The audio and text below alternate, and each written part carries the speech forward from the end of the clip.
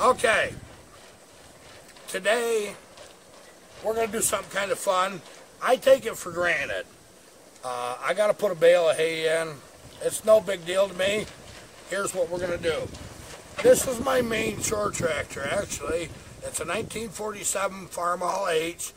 It says Super H on it, but it's not. It's just an H with a trip bucket. It's got a front end loader with a trip bucket.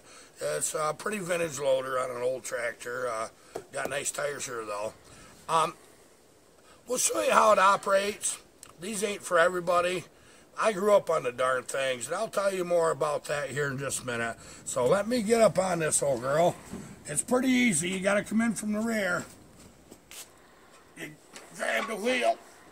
Get up there somewhere. Never leave your tractor in first gear. You can't get by the shifter. If that's in first, it's hard. Well, it's hard for me to climb to it. So you leave it in reverse, which is right there. Now, if you'll come around here, and I'll show you where everything is. This right here is the throttle. Right here. You know what this is. Where's your horn? Me.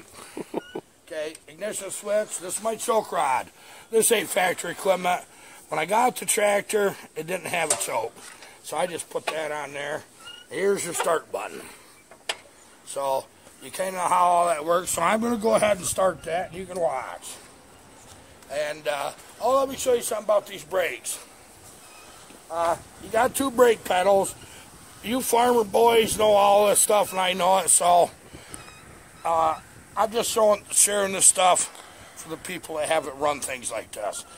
If you want to turn to the right, you got a load on, this steering doesn't want to work good because that loader weight, that kind of makes that front end lock up. So if you're turning right, you step on that right brake. That locks this wheel up. That helps drag your front end around. If you want to turn left, you go this way, step on the left brake. Drags it to the left. There's a lot of weird things going on at the same time. This lever over here, that's what lifts my, I pull that out, that lifts my loader. It's got this little notch, shove it in, that holds it. Push it in, it goes down. So the whole trick is get that little notch right there when you get where you want. This lever here trips my broad bucket. No hydraulics. The only thing it's got is lift cylinders. This trips my bucket. You'll see how that works when we're running a darn thing here in a minute. Go this way.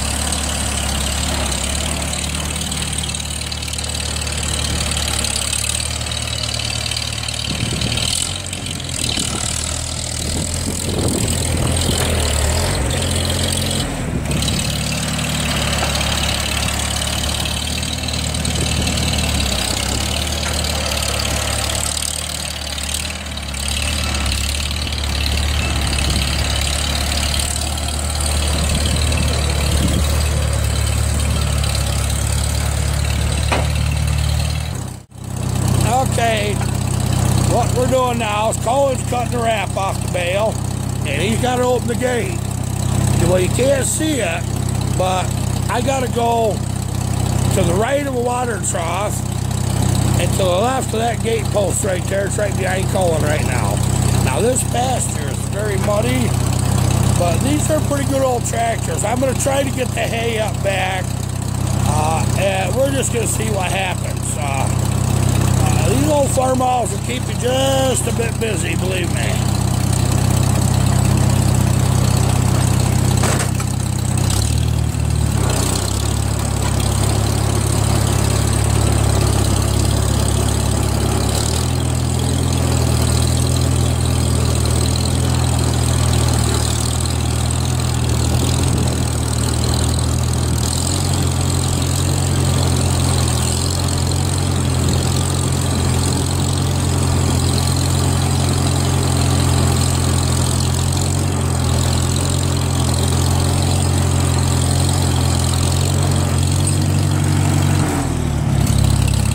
Everybody just waiting. Jack right there, 55-year-old donkey.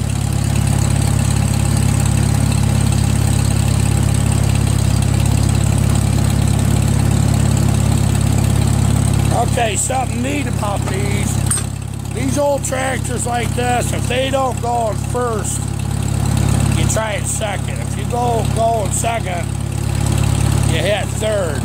This has only got 5 gears. This mud's pretty muddy. So let's give that theory a little try. How's that?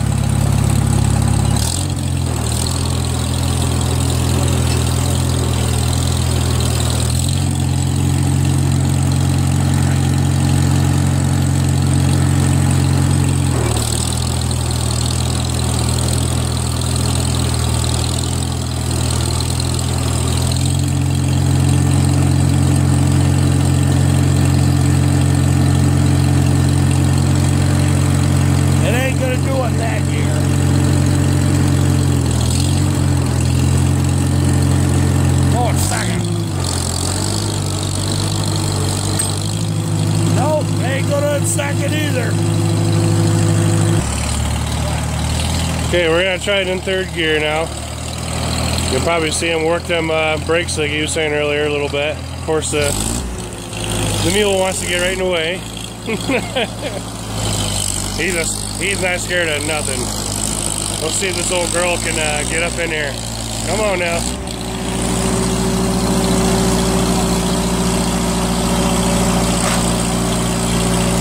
Change up another gear. Fourth.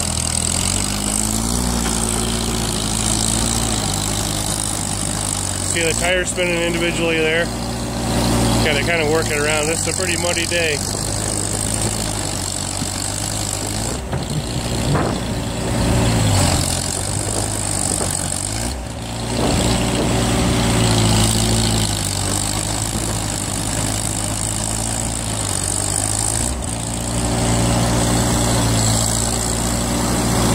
Gotta dig the trench.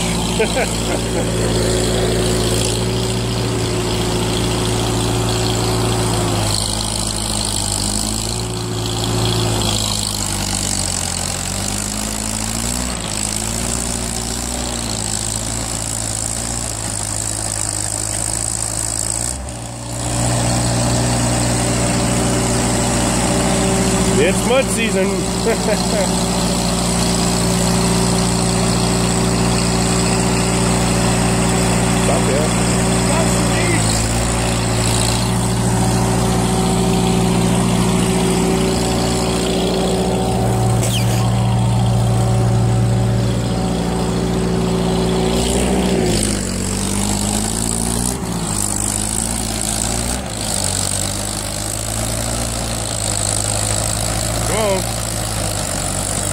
Almost.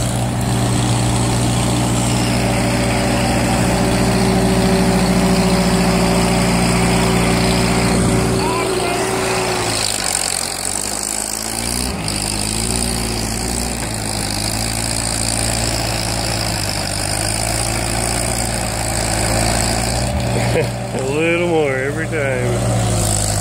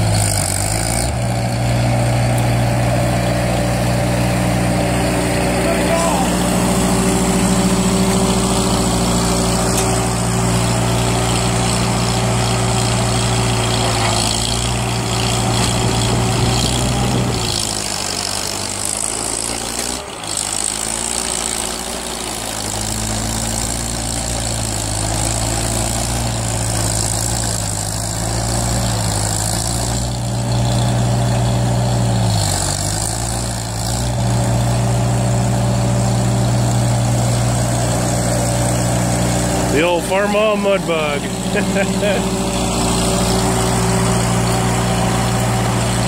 There we go.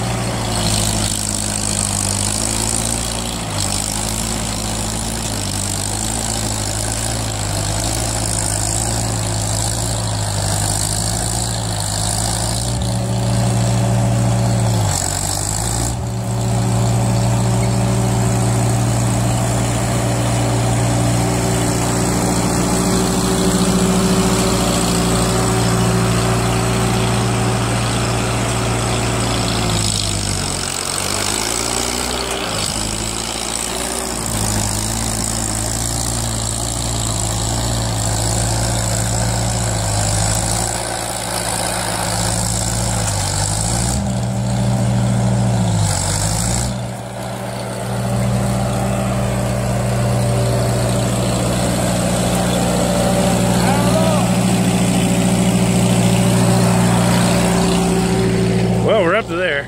It's a muddy, rainy season, baby.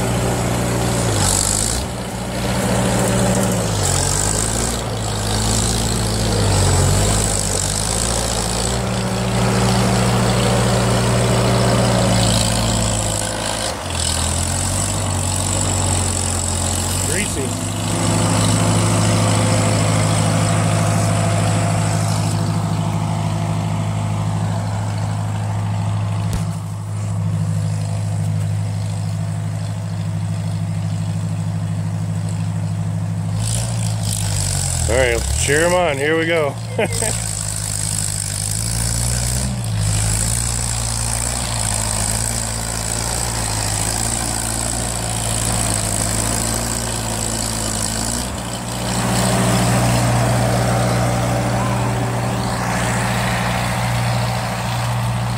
had a lot of rain around here in the last few months, turning this whole pasture into oatmeal.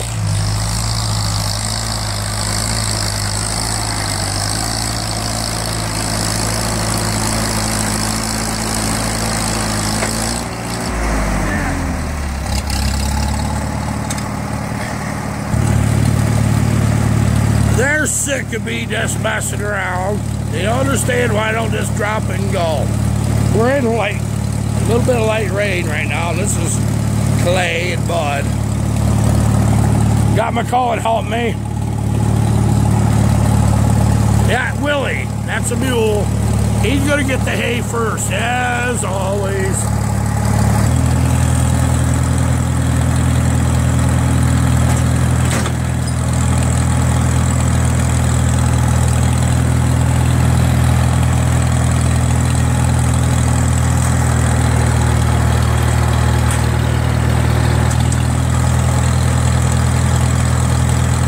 We got that far.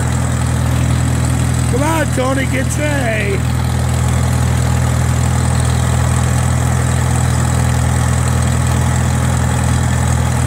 Got a neat little track here. That got deep.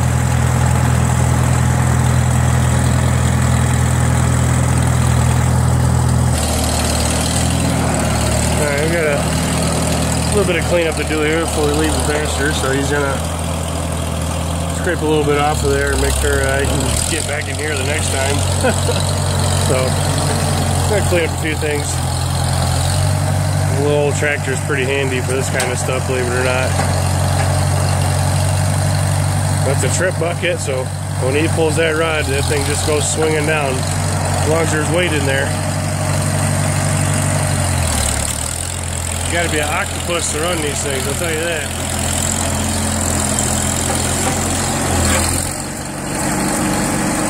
trips over, and then you just bring her back down. And it'll latch itself back in. Off we go.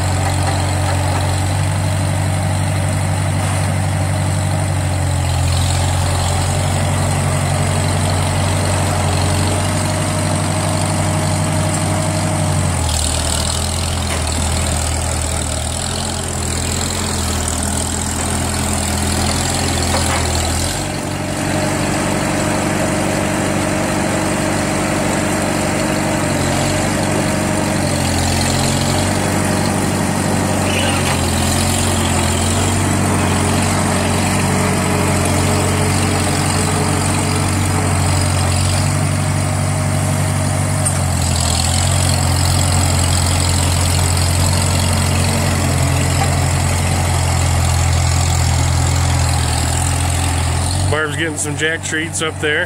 Jack don't like to eat with everybody else. He's an old man. He gets his own little special feeding regimen.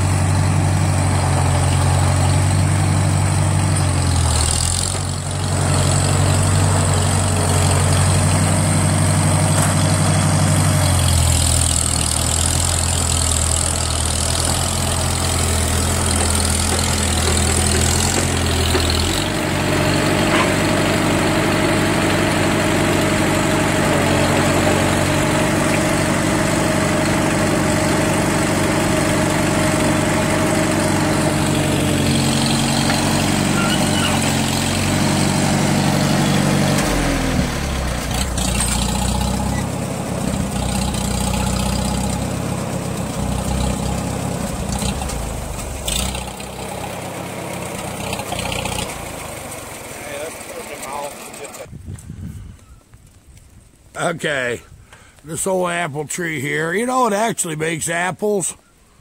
These horses and mules are funny. What they do is, if they hear an apple hit the ground, they come running and grab it. You'll never find an apple laying on the ground under this. This cherry tree right here, I gotta cut that. That's bad. That's one of them we're gonna be cutting. Barb's up there getting some hay for that old donkey. She wants him to enjoy himself. And we got this tree here. Oh, there's Jack. Where you going, Jack? Old donkey. I gotta cut this tree. This is a bad one. It's hard to see with this light, but this is a dead tree. I'm afraid of wedging that. I'm probably gonna do it. I'm gonna drop it right up through there where the other wood is. That's a dangerous tree, but we're going to cut that here. If it quits raining, that's the one thing it's got to do is quit raining. And I think we lost the tripod. Big ruts. This is my life. Yep, can't get rid of the mud. You know the one bad thing about this pasture? We got a spring right over here, another one right over there. And all it does is keep servicing. Barb, say hi to YouTube. Hey. I zoomed out so far you couldn't see, could ya? Yeah, I know. Okay, we're trying to finish this up. There's things I want to tell you guys a neat little story. Now, there's a lot of you farm boys out there that understand this, and there'll be a lot of city people out there that probably won't, and then there's going to be the rest of you. And you're the firewood guys and the loggers and the people who work for a living. Hi, Tin Man. How you doing, buddy? Hi, Bucket. These old tractors like this farmall isn't for everybody to run. Actually, I haven't never had Cullen on this, have I? No. You've done the road. You drove David Brown, though. He told me I didn't have enough arms to run everything at once. Yeah, well, you got your hands full, you know, and your feet, and you're really busy running these. But not only that, you screw up, you're off the back of these. I'm going to tell you that. Well, that ain't so bad if you're going forward, but just imagine if you're plowing in about third gear, if you can. Yeah. These will pull 2 bottom plows. Sometimes you can pull 3 if you're shallow, but they'll pull 2 all day long. They're a nice little tractor.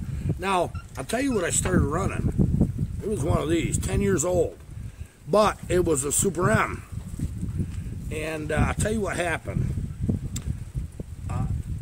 They had an old F model farmall up there, and it was hand crank only. It was on steel, and I'd watch them crank that, and you had to retard the ignition. You guys that play with them know how to start them. And they told me I could run tractors when I was old enough to start that, or big enough to start that old hand crank farmall. So I'd go out there once in a while. I always set up beside the barn and shed, and I'd wheel. Oh, they'd get to giggling and laughing. I'll tell you what happened. One day I started that. Yeah, I did. I was 10. Make me lift hay bales and milking pails. You get strong enough to do it after a while. So they put me on a Super M. Now, it's a little bigger tractor than this, but I remember at the time, they had me hauling empty hay wagons that summer. I wore a hay wagon with a little bit of hay in it, because you had to be able to downshift and stuff. Well, to run this, I had to grab the wheel. I had to jump on the floorboard, push the clutch in, get it in the next gear, or step on the brakes. Whenever I needed to do something, I had to get off the seat. My grandmother seen that. She threw a fit. You know what their answer was? They bolted 4x4 blocks to the clutch pedal and the brake pedals. And they moved the seat up as far as they could. Then I could run it. Well, it went on a few years. And I'm getting where I'm pretty good at the farmall shift, going uphill with a loaded hay wagon. You know what that is, guys. You crack the throttle back just a bit, get it in the next gear, and bring your throttle right back up. That's how you shift these old things. They weren't designed to shift on the fly, but you could do it. Now, if you had to downshift, which you never had to, but if you did, you would go the opposite. You would, just like double clutching. Now, you guys drive truck, older trucks especially know what double clutching is. And it's raining like crazy. That's why I couldn't get where I wanted to with the hay. Normally, I could just wade up through there. Yeah, it's pretty greasy up there now. So what happened was, I'm hauling hay wagons, and we had a barn just on, it was called the Sobel Place up on Bush Hill out of Canasteo, New York. A lot of you guys know where that is. That surprising number of you guys watch. I'm surprised. Red Hill. It was a long hill, kind of went down around. It's red clay. My Uncle Eldon told me, he says, now Harvey Paul, he says, we're putting hay in the Sobel Place, and they're calling for rain. Now, if that starts raining, don't go down Red Hill. He said, just park the hay wagon off the side of the road. There's room. Okay, he didn't have to explain why. I kind of had it figured out. So, I started, Uncle Dwayne was sitting down in front of the barn by the Sobel Place. He was hauling square bales, and he was waiting for me. I stopped at the top of the hill, and he'd motion just come on. He knew what he was talking about. Yeah, getting rained on pretty good now. So what happened was, and he held his hand up too. So I put it in second gear. I eased down over there, and I'll tell you what, one wheel started turning one way and one the other. I broke traction, and I've got 210 hay bales, and they weren't light on this wagon, this kicker wagon. Well, you know what happens next. You jackknife, flip the tractor, and there you're gone. So I did the farmall shift, and I got that up in third gear, and as fast as I got it in third, I had to shift to fourth. I missed fourth. I missed it.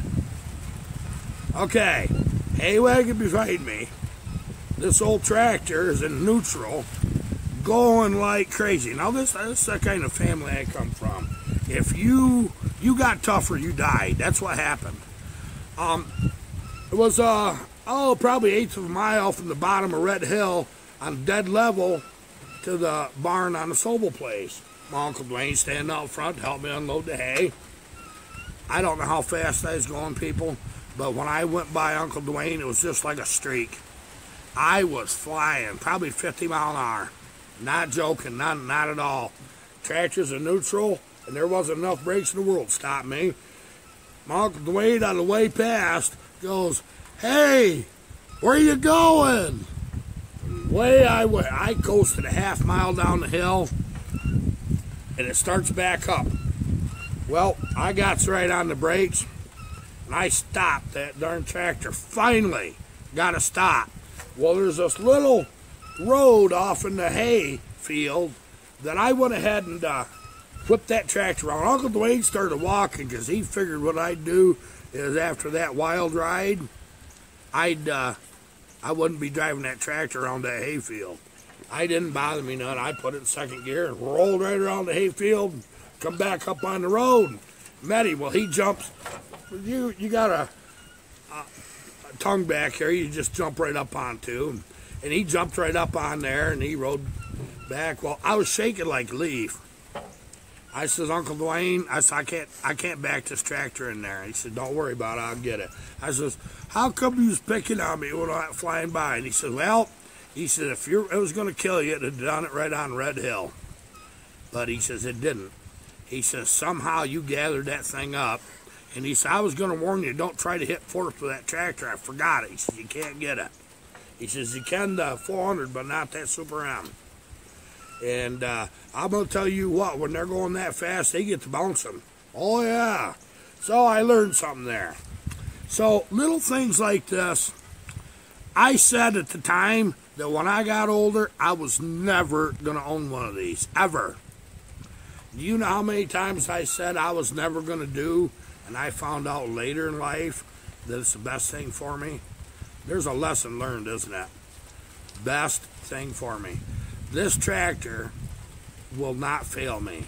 I can fix it with some fencing wire, a pair of pliers, and a bent screwdriver. I can make this run. Yep, sure can. It's these are a crude, old, simple tractor that'll never fail you. This tractor was totally rebuilt about 12 years ago. I ended up with it. The old man that did it died. He done a good job. He majored the motor, rear ends, put brand new tires on it. Yeah, this thing was painted up brand new when I got it. And I was happy to get it. Okay, people, it's Sunday. I hope you enjoy the rest of your Sunday. It's raining like heck. I got to get out of here. Goodbye.